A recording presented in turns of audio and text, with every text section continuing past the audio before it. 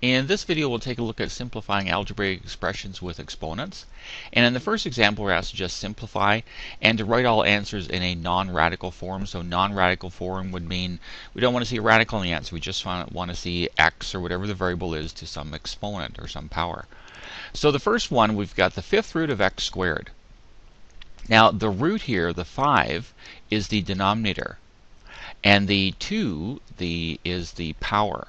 So we would write that as x to the power of 2/5. So the top number in that fraction, in the exponent, is the power, and the bottom number, the denominator, is the root. So that's x to the 2/5.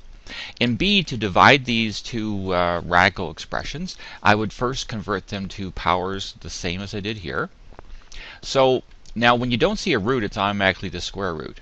So this would be x to the power of 3 over 2. And this one would be x to the power of 4 over 3. The root is 3, so there'd be a 3 here. Now next I would use the exponent law that says when you're dividing powers of the same base, you subtract the two exponents. Now the two exponents do not have the same denominator. So the denominators are 2 and 3, so the least common denominator would be 6.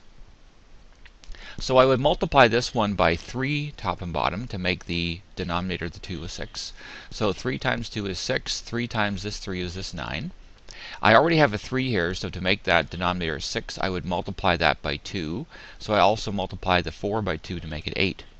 So now they have the same denominator, so we can subtract 8 6 from 9 6 and get 1 6. So that would be x to the power of 1 over 6. Similar idea for C, except we're multiplying. So the fifth root of x squared would be x to the 2 over 5 multiplied by x to the power of 4 over 3. Now in order to multiply, we add the exponents. So once again, I need to get a common denominator. The common denominator between 5 and 3 would be 15. So I multiply this by 3 to make that a 15. So 3 times 2 is 6. The denominator here is 3, so to make it a 15, I want to multiply by 5. So 4 times 5 would be 20.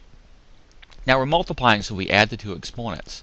So 6 15ths and 20 15ths would be 26 15ths. So this would be x to the 26 15ths.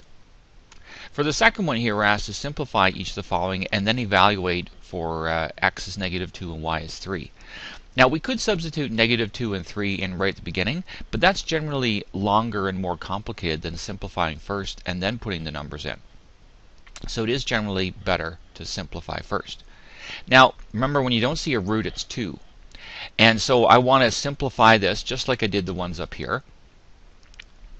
Now since it's 2, this would be x to the 4 over 2, y to the 8 over 2. So if it's the square root, you're really just dividing these exponents by 2 in order to evaluate that root. So that's why the root of x to the 4th y to the 8th would be x squared y to the 4th. 4 divided by 2 is this 2, and for the y, 8 divided by 2 gives you the 4 here.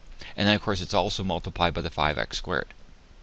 So we multiply the coefficients 5, and there's actually a 1 here, so 5 times 1 would be 5, and add the exponents. So 2 and 2 would be 4, and then we also already have this y to the 4th.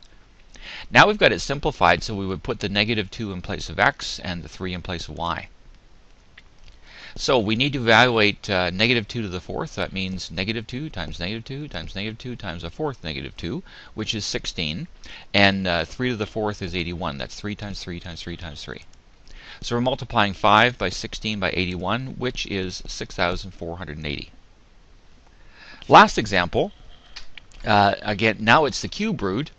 So, but before we start dividing exponents by 3, just like we divided by 2 when it was a square root, we should really simplify what's in here first.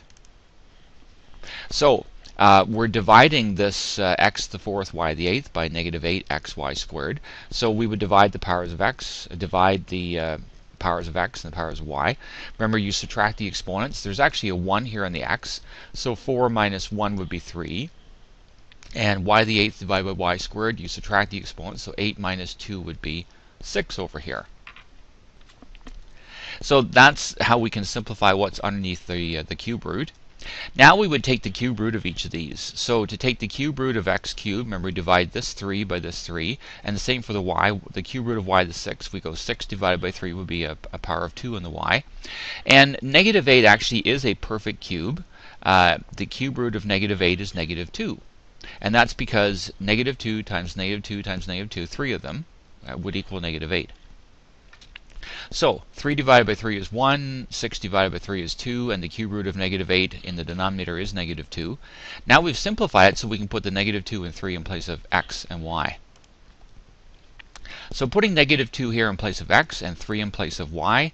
Now notice that we have a negative 2 here and a negative 2 in the bottom as well. So we actually could just divide out those negative 2's. And we're just left with 3 squared then. And so 3 squared is 9, so that would be the final answer. Now if you didn't see to divide this out, you actually could multiply the negative 2 by the 9 and divide it by negative 2, and then you still get 9. It'll still work out to exactly the same thing. And that's the end of the video.